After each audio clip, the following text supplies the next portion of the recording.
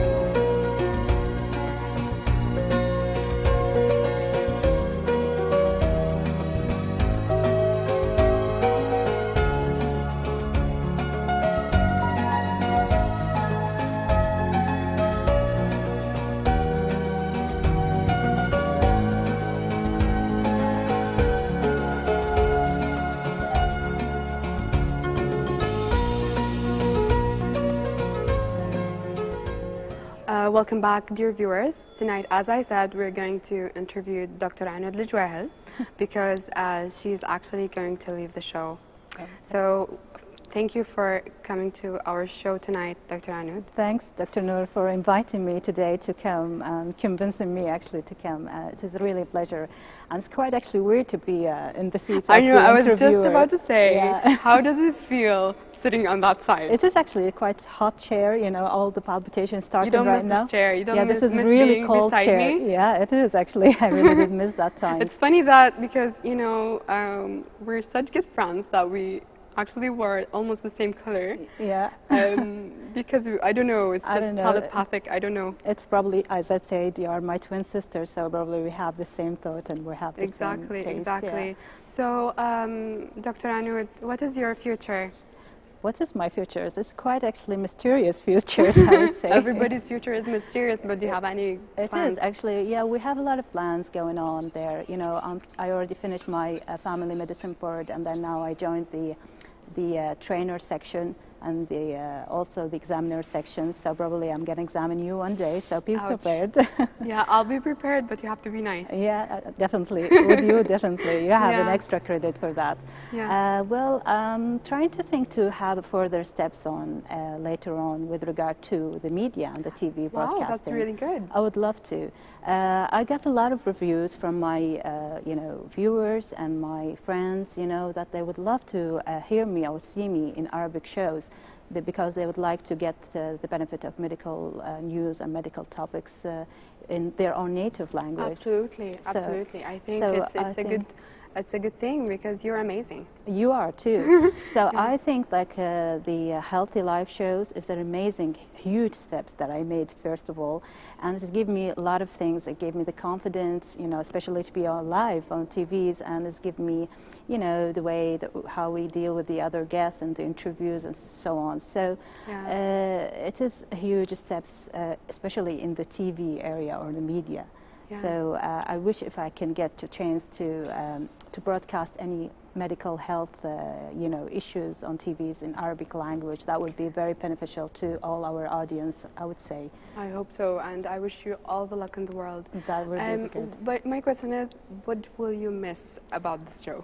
Well, definitely, I will definitely. You are the number one then. Well, I will definitely miss the company with you, definitely. It was really a pleasure to be with you, you know. It was, you know, you're really a great companion to be with, and we have a lot of laughter, you know, in the shows, and you know, a lot of things that been going on Yes. behind the scenes. Behind the scenes, especially like if when you are on TV alive, you know, on Yeah. live and live shows, a lot of things could happen wrongly. And a lot of crazy things could happen. Exactly, and it's happened. A lot of things So happen. tell us about the one crazy thing that Well, happened and you really laugh about it really, really Well, hard. I remember that we were interviewing one of our consultant in gastroenterologist, Yeah. consultant, and we were in stress that time, and we would keep on going, and then I've received a lot of messages from my family. They were saying, "Where are you? Where are you?" And I was remember like, that what's day. happening? And it was a bit, It was a very windy day, and I Yeah. presume they lost the signals with the broadcasting the shows. So apparently the show wasn't live that time. So we were speaking on, and nothing. And it wasn't nothing, live. it wasn't live. It was hilarious. That yeah, was I remember really that funny. day. It was really funny, but you have to be in control, and you never expect, you know, what's going to Yeah. happen. You know, you have to control yourself and to try to relax your guests and so on. So now, can you just tell us who would you like to thank in Well, this show? there is a lot of people that I would like to thank. First of all, I would like to thank the KTV2 and all the members who's working in KTV2 who give me this chance actually to work in the Healthy Life shows. This is a really nice experience, especially for young Kuwaitis, graduate, you know. And I've got a lot of benefit from that. You know, I've got to know new doctors and a new pharmacist, a physiotherapist.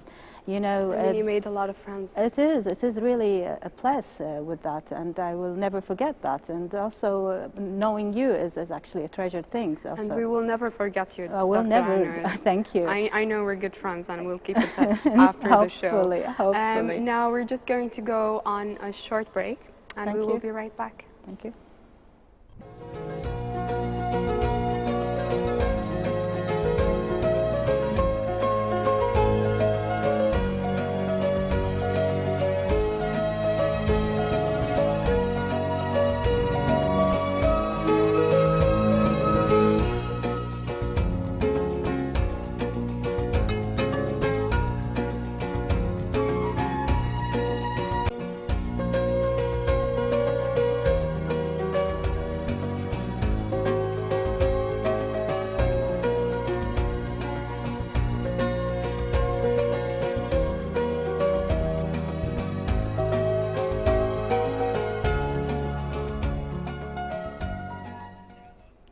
Okay, now we're back in the show, and with us is Dr. ANOUD JUWAIHEL.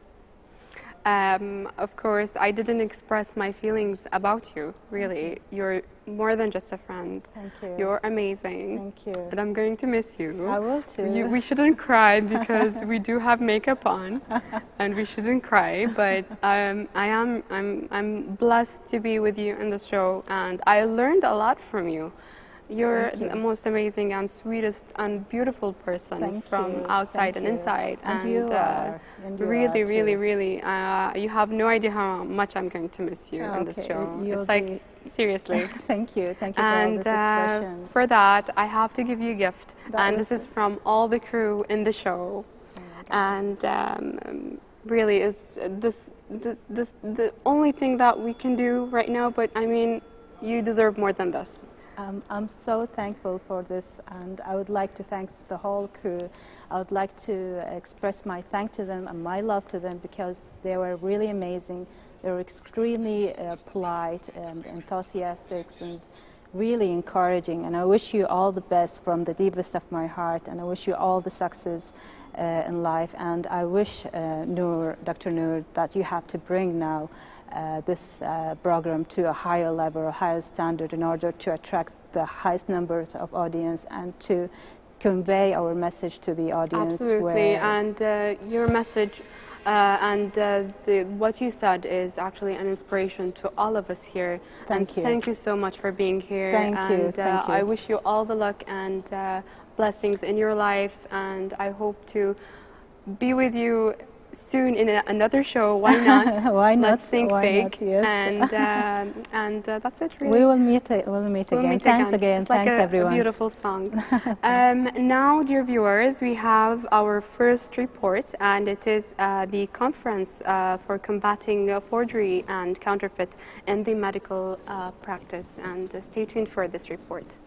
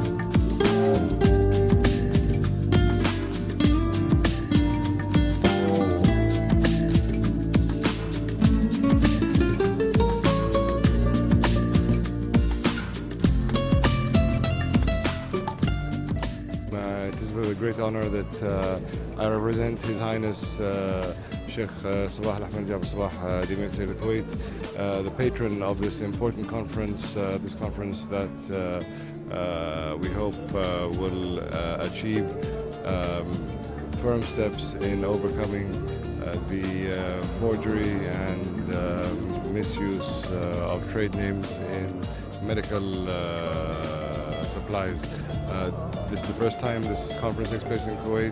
Because of its importance, His Highness the Emir decided to become the patron, and we hope that this great number of important people from both the private sector and the public sector from different Arab countries have the ability to make forward strides in this issue. Thank you for coming. Thank you very much.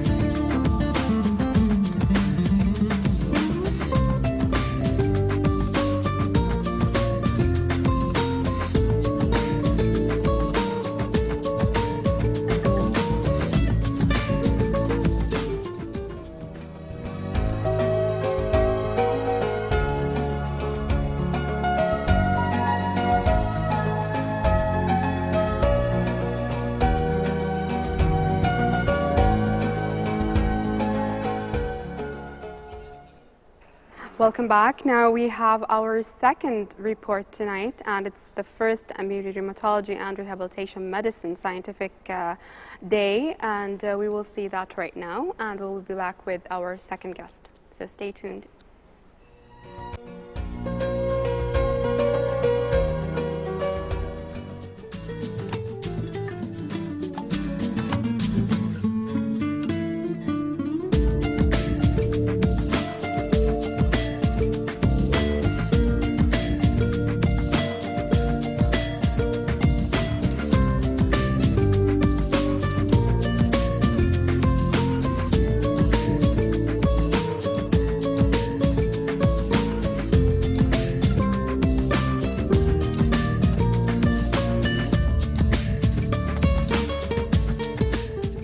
Dr. Adiba Al-Hirz, consultant in internal medicine and rheumatology, Amiri Hospital. We're holding today the first Amiri Rheumatology Rehabilitation Day, and we're focusing on back pain, diagnosis and treatment. Today's conference is very unique. in that we're holding parallel sessions for both the public and for the doctors at the same time, and there is 6 points of CME for the doctors. We're talking about the diagnosis of back pain and the different modalities to treat back pain in terms of the traditional ways, like the pharmacological treatment, I mean in terms of medicine, and like the acupuncture, the chiropractor, the injection medicine, the surgical aspect, the psychological aspect. So we're going to talk about the different aspects to cover everything about the back pain. Of course, everything is updated, so we're going to update the audience about back pain. Back pain is very important because 70% of the population suffer from back pain at one point of their life, and 6% of them will have back pain as a daily complaint. Now, among all the back pain, about 97% is due to mechanical reasons, and that's in terms of osteoarthritis, in terms of disc prolapse, and in terms of bad positions that we use daily in our lifestyle. So accordingly, we're giving different advices to the population or to the doctors how to look after their back in terms of prevention of back pain. So like how to sit, how to sleep, how to eat, and how to do daily exercise to look after their back.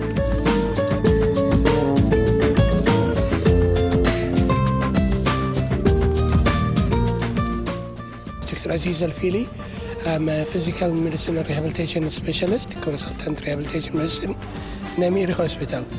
Today we are hosting the first Amiri Rheumatology Rehabilitation Medicine Scientific Day, which is both for the physician and the public. For the physician, the program was from 9:30 till 6:30, which consists of teaching the doctors how to deal with low back pain, from diagnosis, treatment, investigation, etc. For the public, the program will be from 3:30 to 6:30. Unfortunately, it's in Arabic because most of people speak Arabic. For the public, there will be from 3:30 to 6:30. It is to increase their awareness about the diagnosis as well as about the management. There are different ways of treating low back pain. So it will teach them about the traditional and non-traditional way, and also it will increase their awareness about the interventional management, like injection in the back, as well about the surgery. So attending this will increase awareness for both physician as well as the public.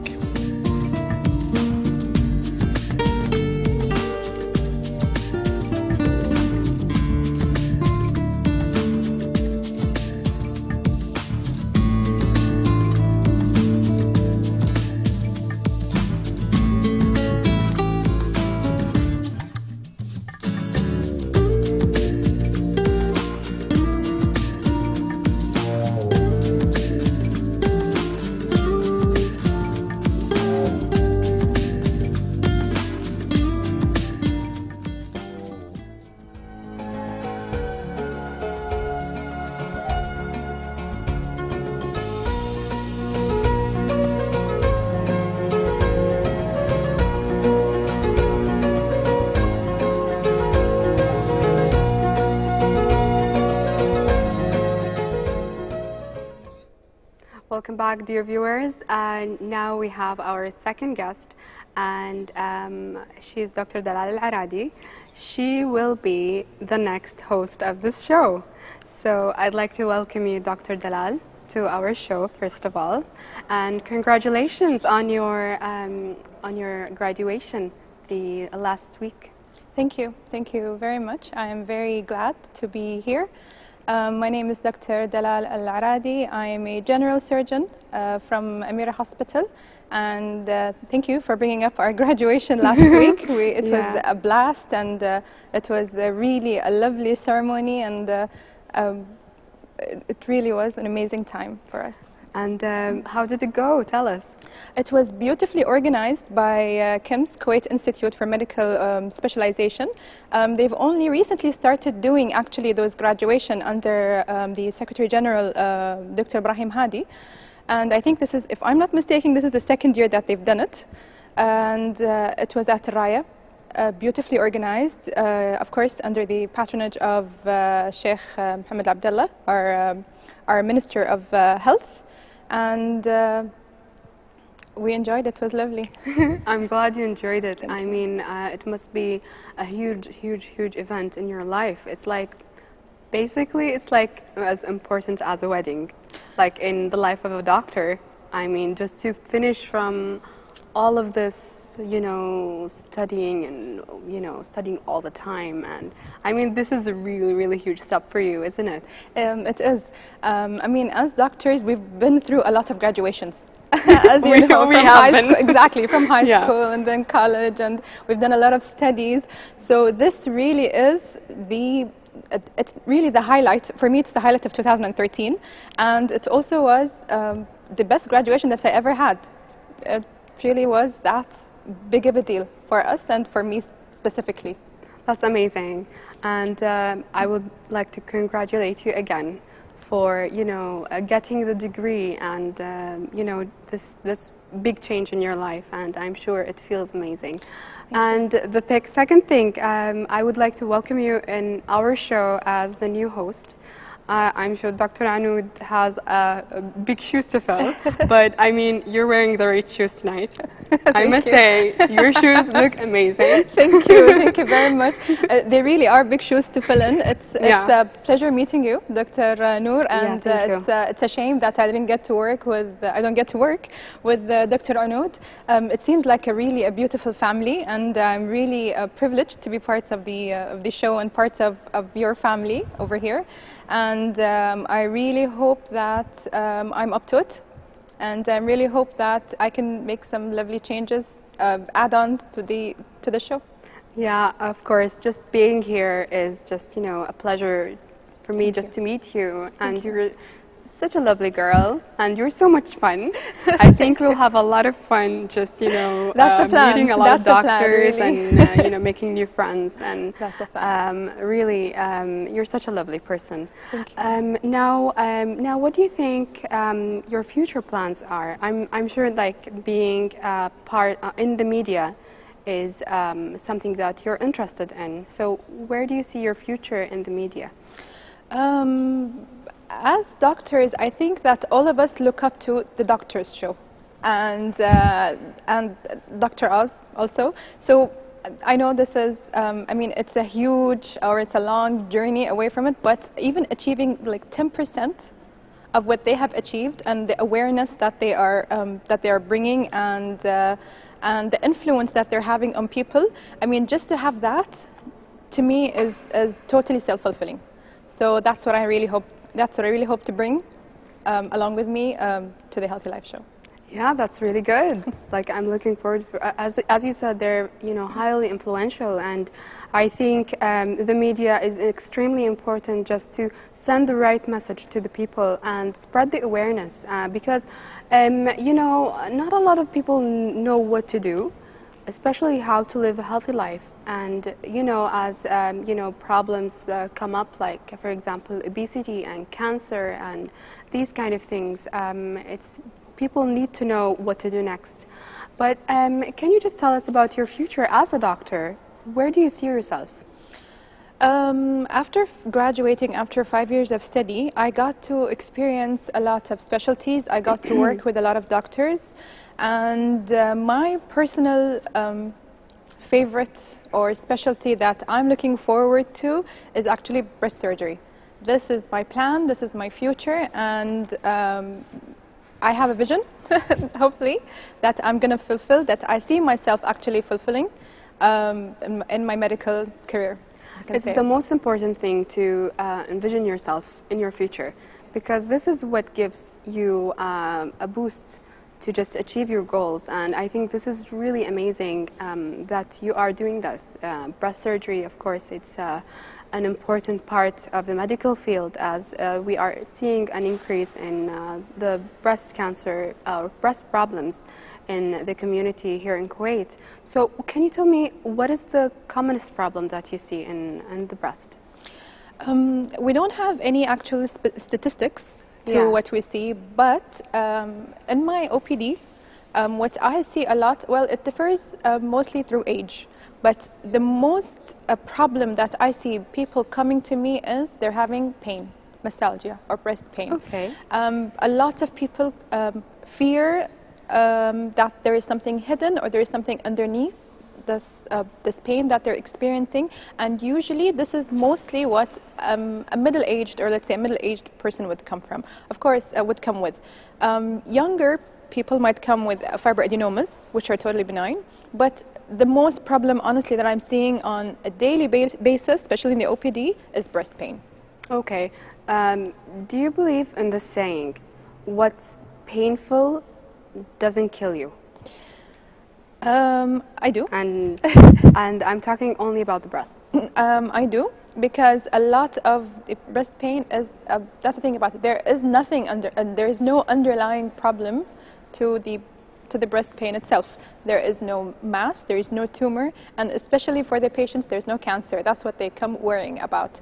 It's simply as it is, it's just pain, and you either have to live with it, or if it's so severe that you simply have to take medications just to relieve it. Okay, so if a patient, you know, a viewer who's watching right now who is having currently breast pain, what do you advise her to do? First thing is to see a surgeon.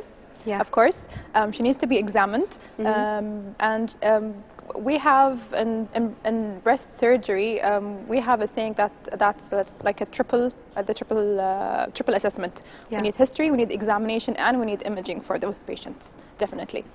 Even if it was simple pain? Usually, an ultrasound can suffice. Okay. Especially if there's underlying cysts, that could be there. If there is any findings that we see during physical examination, if there wasn't, of course, then reassurance, and given taking, of course, a total history from this patient, there isn't any family history, there isn't anything worrying, or there isn't any black box warning, then we can simply reassure the patient and simply follow up regularly in the LPD. That's great. Now, we're seeing a lot of videos, especially with the American shows, that they encourage women to check their own breasts for any lumps. So what do you think about that? Should they or shouldn't they do it? Actually, according to the latest guidelines, that breast self-examination is not part of the workup, or we don't recommend it anymore for its, of course, for its reasons. One, that a patient might actually miss a lump, and so she might be under the false impression that there isn't anything, and so she does not seek any medical attention. And second of all, that she might actually feel a lump, which is totally benign, and this might increase her anxiety about herself, and that actually might cause extra or unnecessary anxiety or stress for that patient. So no, breast self-examination is no longer recommended as screening for the ladies. So what should they do? Like, when should they have a breast exam? Usually, at what age do you recommend? Usually, the recommendation for mammography over here in Kuwait, that we start doing mammographies yearly at the age of 40, or if the patient has any relative with, especially first-degree relative with the breast cancer, 10 years minus the age of that specific patient. Or, of course, if the patient is having any complaint, then she's more than welcome to come. But mammography, usually at age 40. But what about examination?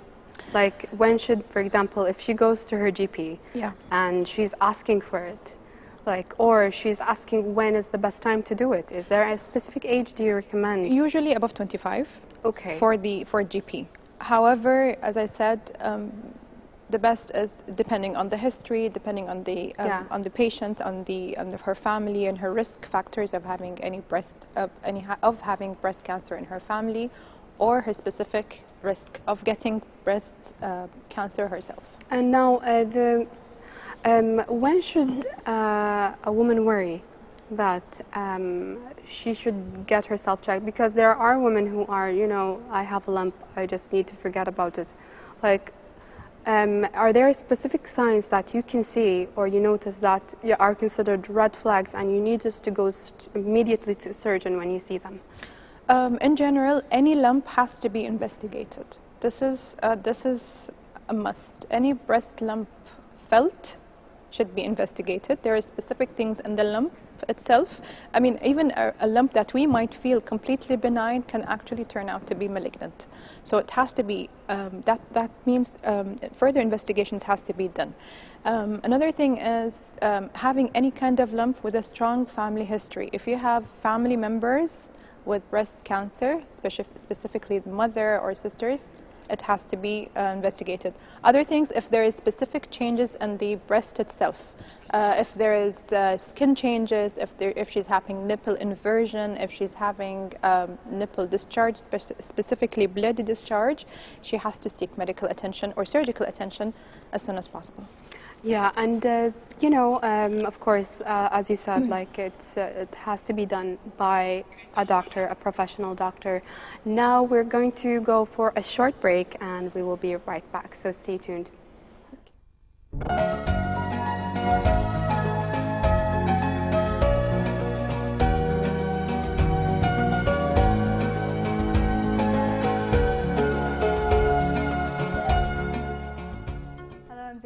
I'm a registered dietitian from the Usman Diabetes Institute, and today I'm going to be talking about hydration. So something we can all agree on is that it gets pretty hot in the Middle East, especially during the summer months. So people tend to lose a lot of water through sweat, breathing, walking around, and all this water needs to be replenished. Our bodies consist of around 70% water, and so most of our organs, like our kidneys, our brain, our lungs, rely on water to perform a lot of their activities. And so if a person is dehydrated or they don't have enough water, then a lot of the things that usually happen in the body can't happen because we don't have enough water. So a lot of people sometimes, if they get thirsty, they rely on juices or sodas, but you don't want to do that because juices, even though they come with an amount of water that can keep you hydrated, they also come with a lot of sugar and a lot of calories, and that can add to weight gain, and you don't want to do that. Another thing that usually happens is that people usually mistake thirst for hunger, so they'll think they're hungry and start eating when they're actually just thirsty. So you always want to make sure you drink water all the time. Some people, so just plain old water. Some people don't like water, they don't like the flavor, they like something that has a bit more flavor. So you can play around with it. You can add lemon wedges to your water, that gives a bit of flavor. You can add mint.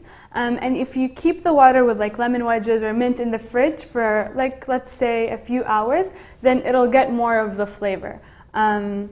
So that can work. If you don't like lemon, you like something a bit sweeter, a bit more fruity, then you can add just berries or strawberries and also just leave them in the fridge and you'll get a really nice flavor. Something else that you can do, you can create ice cubes that contain these fruits. So you just put the cup of where you create all the ice cubes, put in the berries or whatever fruit of, like tiny piece of fruit of choice, and then put in water, put it in the freezer, and you'll get like fruity ice cubes.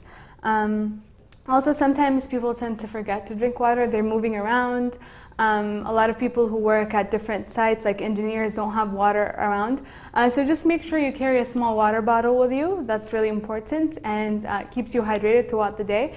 If you don't want to use plastic, some people prefer not to use plastic, then what you can do is just use some of the metal containers or a glass container so that you can reuse it over and over again and you don't waste a lot of plastic.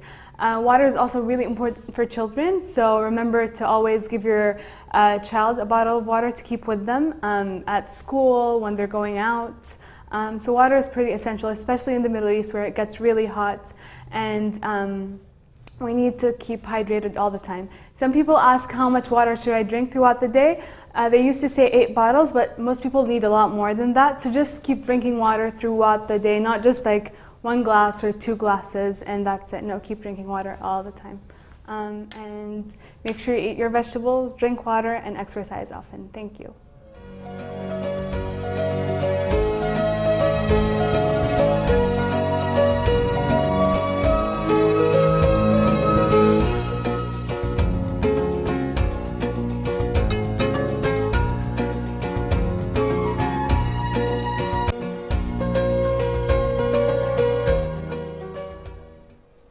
Welcome back, dear viewers. And now we go back to our guest, Dr. Dalal Al-Aradi. And now, you know, I have, you know, a big issue with surgeons. I'm sorry. I'm really, really sorry, but I do. And it's not because I don't like them, but their attitude is usually really terrible. How can you change my mind? Okay. As a patient, are you talking, or as a fellow colleague? No, I can't say both sides. Both? Yeah. I think we are perceived as terrible, but the truth is... You're bullies. We could be. We should be. I mean, our job is so stressful, and we deal really with patients that, I mean, we can't just give them medicine and just wait and see. We have to cut and see. We have to be brutal. We have to make decisions, and these decisions really, they're life-changing. It could be the difference between life and death. And I do agree sometimes we're too, I mean, I think it's because we're blunt. I mean, we say it as it is. Our culture... We don't sugarcoat. We don't sugarcoat, exactly. Our culture, they love to be they love to be pampered, and they love the information to be given to them over a period of a month, and breaking bad news, they want it to be taken over probably, I don't know, 1 or 2 months. We don't have that. I mean, our job is fast-paced, and we honestly don't have, I mean, we don't have time to sit with a patient for like 2 or 3 hours, like and discuss it like physicians do or like intensivists do. We deal with a lot of patients. We deal with traumas. We deal with a lot of, I mean, we deal with the family members, and we have to be blunt. We have to tell them the truth. But there must be a way. Like, I know it's a huge thing, but you know, just, you know, patients they are human beings, and they do need a lot of pampering. And as you said, our community is all about sugarcoating. But, you know, is there a way to solve this? For example, can there be a mediator between the doctor and the patient just to sugarcoat it just a tiny bit? That's a bit difficult because, I mean, what is the problem with us, with the patients, especially when we're taking consent? I cannot have a person in between taking consent for a surgery that I'm planning to do on a patient. I have to explain the risks. I have to explain the complications to the patient myself. And honestly, there are no ways to sugarcoat, for example, death. I can't. There's no way that I can make it, I can tell it to him in a beautiful way. And you can't even smile about it, of course. And I can't smile about it, exactly, that's extremely especially serious. when it's related to an elective surgery. And that's really the problem. Usually when taking consent, that's when a lot of patients, really, whenever I tell them about any specific, for example, we're speaking about sleeve, which everyone is doing right now. Whenever when they are consulted, or whenever they are, whenever complications are discussed with the patients pre-op, a lot of them get angry or they get upset, like I'm trying to scare them away. I'm not. These do happen. You have to understand them, and there is no other way around it. Yes, absolutely. Like, you need to be honest about what could happen, because if you just tell a patient that, no, you should do it, it's completely fine, and you'll be grand, they will have this misconception that they will wake up and they will feel like 100%, and it's never this case. They will have, of course, some pain, and they will have certain side effects or certain things that they should feel. And as you said, a surgeon or a good surgeon should be able just to communicate at least these things to the patient. I think this is very extremely important.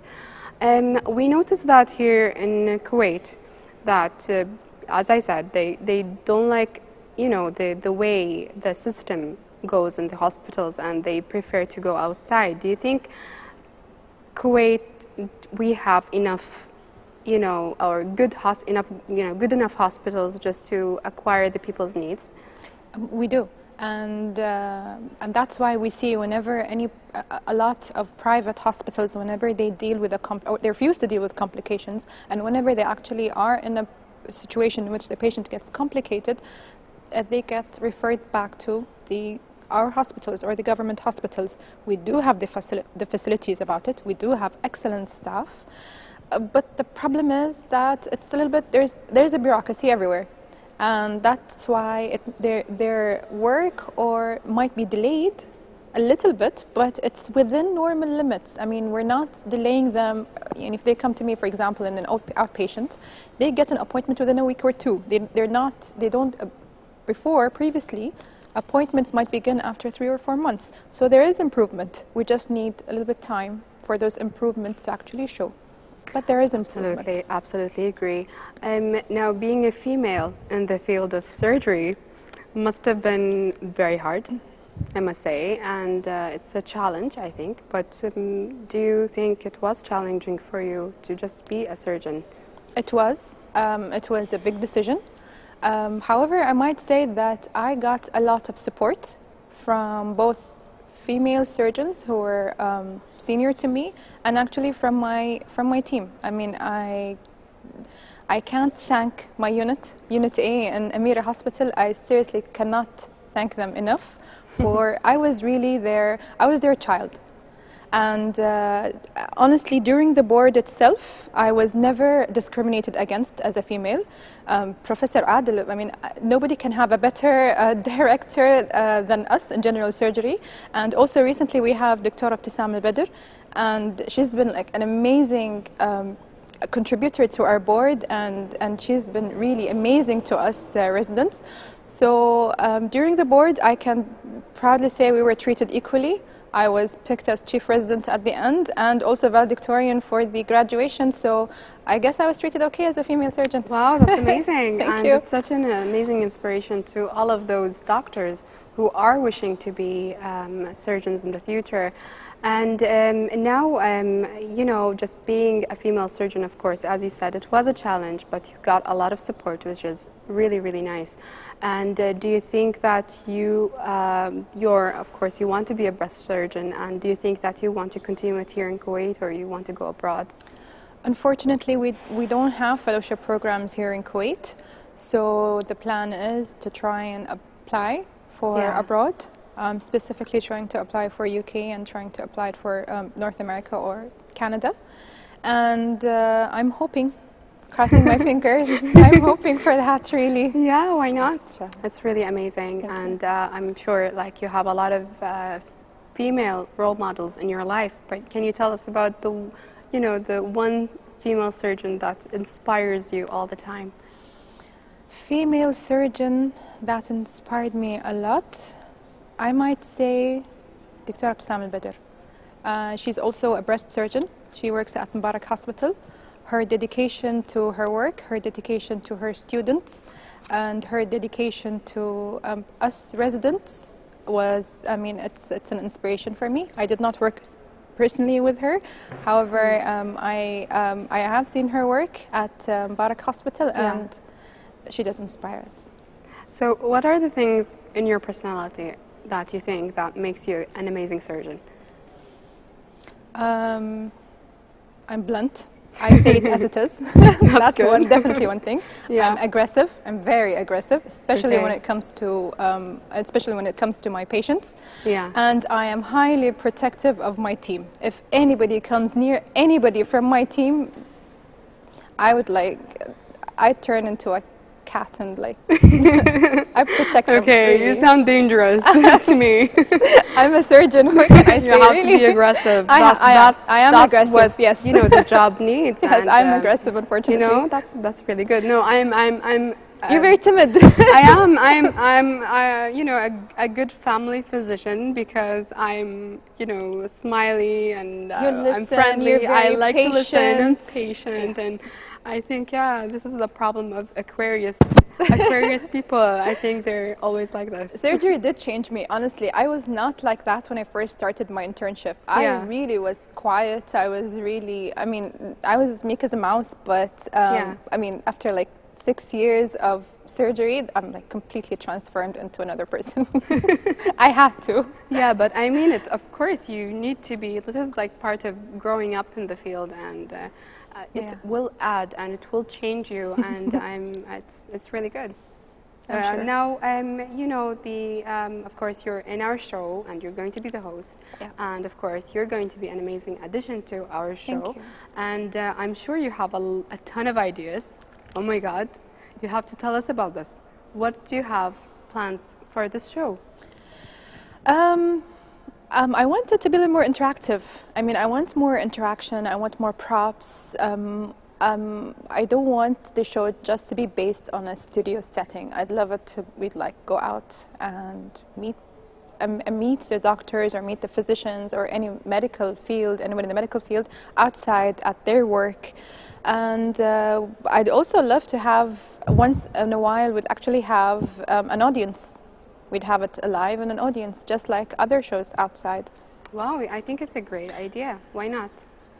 That's what I would. Yeah, I'd love that. I like interaction with the audience. I'd like to also have segments added on the show, specifically different aspects in the medical field, and that's what I'm thinking of, honestly.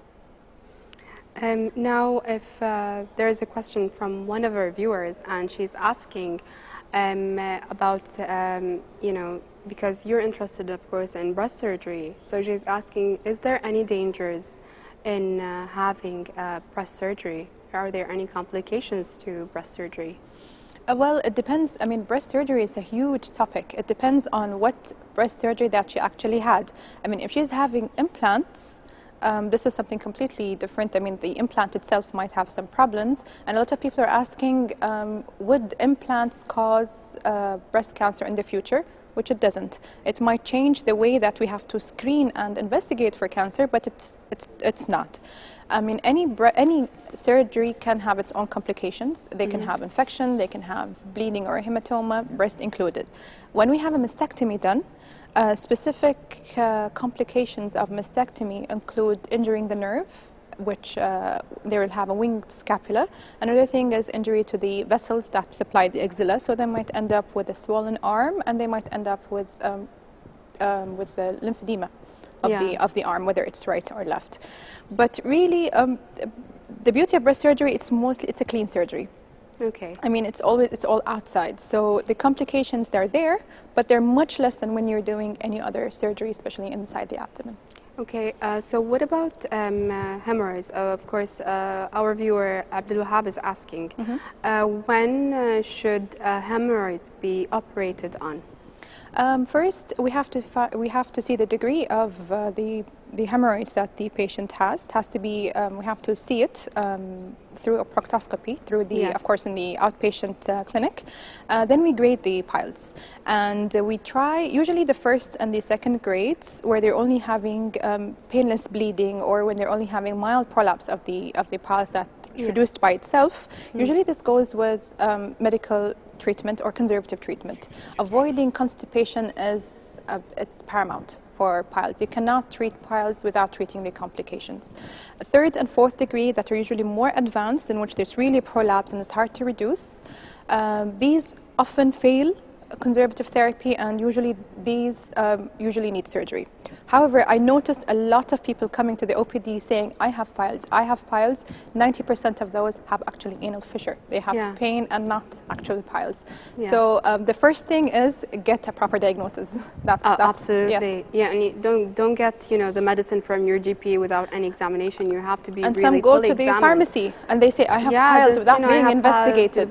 They're saying that we are failing treatment when in fact they are taking treatment for something completely different than what they have. Absolutely agree. Now, the other question in which our viewer asked is there any chance of recurrence of hemorrhoids after the surgery or not? Yes, that's why we said constipation, if they're having problems with their bowel motion, it has to be treated, because if they continue to have constipation, in the future they might develop piles again. Piles is basically a cushion of blood vessels that's engorged. So when we are removing them, you're not removing the blood supply, basically. So if you continue to have constipation post-surgery, after a few years, yes, there is a possibility that you might develop piles again.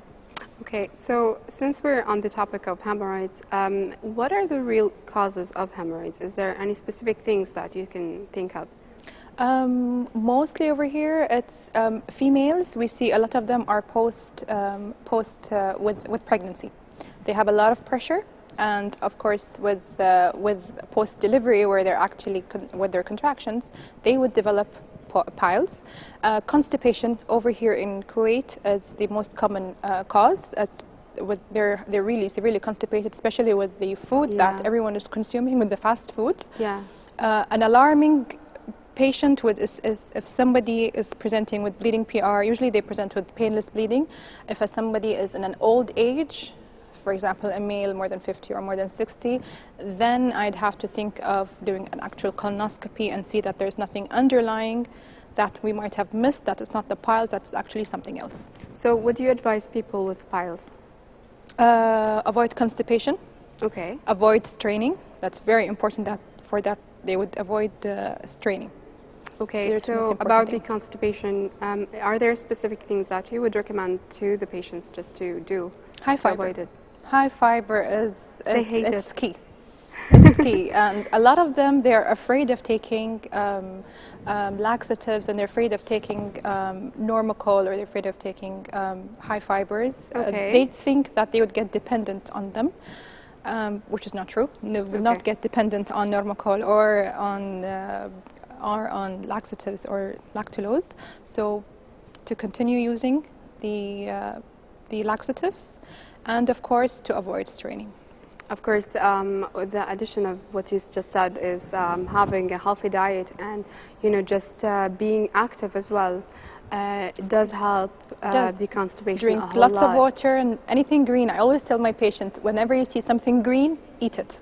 Absolutely. Green is good. Green is good. And eating a lot of oats is actually really good for constipation. I mean, for me, I always tell my patients just eat a lot of oats, because it's an amazing thing. And as well, because since I was working in Ireland, I remember when I was in the geriatric ward, what they give the patient is prune juice. And they do give it to all the patients there just to prevent them from having. That would help. It's really nice, and it does help a lot. And I think it's available in a lot of stores, or you just can eat the prune by itself, and it will help. Oats is also a great idea, but I also have to tell my patient that they will get a lot of bloating from oats. If you have other problems as well. Did you know that oats? I've read in the internet that oats was the Prophet's favorite meal. That he'd eat it all the time. So, but like I said, it would cause bloating. So beware of that. Bloating, but I mean, I don't know why people are afraid of bloating. I love porridge. Don't be afraid of it. You like it? I love porridge. What's your favorite porridge recipe? I'm sure you have one. Oats, I'd add chia seeds, which are extremely important, which I think it's really important to add in our diet. And I'd also add maple syrup to sweeten it up. Okay. And top it off with bananas and trail mix. It's lovely. It's lovely. Yummy, yummy. You have to do it sometime on our show. It will be really great. Inshallah. We have a question from one of the viewers, and he's asking if, in case an accident happens and one of the fingers, or have been lost during the accident, what should they do immediately? Immediately, just cover it in ice. Bring it with ice. Unfortunately, we don't have, as general surgeons, we don't have experience with lost digits. This goes for both, I think, orthopedics, hand surgeons. They're usually the ones who deal with it. But I think it's most important that we keep it viable and we avoid the finger of really dying. So when putting it in ice, you are completely stopping whatever activity that's happening there. And should they keep the amputated finger in the ice? Or they did keep it in the bag? And bag inside filled with it's like the organ bag. It's like the organ box. It's filled with ice, or the Pepsi, or the Just Pepsi keep coolers. the finger in the ice. And keep it there, and in the bag. You'll put it back on. Hopefully, an orthopedic surgeon would. Hopefully. Yeah, I'm sure. Now we're almost reaching our end of the show, of course. So can you just give us 5 tips for the audience that you can think of out of your head? All right, for my female surgeons, patients, whenever you have a lump, please come and visit a surgeon. Please come and visit us. And since we talked about piles, then I'd like to say please drink lots of water and please eat whatever green you see in front of you. Okay, that's 3. Sorry, it's all food related and nutrition related. You probably are hungry, huh? Yeah. I can't think of really anything else. Be safe. Oh, as a surgeon, please drive slowly. I mean, the amount of traumas that we're getting from car accidents, it's becoming crazy, it's increasing, and so please drive safe and please wear a seatbelt. The weather is lovely. I think I'm increasing now more than 5. The weather is lovely, so if you're on a motorbike, please wear a helmet and please wear your protective gear, really. That's really good advice, doctor, and I hope everybody listens. Please do that. And I hope we do a special episode just about the safety in the road. And thank you so much, doctor, for being here. Having me. And I wish you all the best here in our show and in life in general. And really, you're such a sweetheart. Thank you. Thank you. It's a pleasure being here, and I'm looking forward to this adventure. Yeah. So thank you, dear viewers, for watching us tonight, and this is the end of our show. Don't forget to watch us next week for another episode of Healthy Life. Stay healthy. Good night.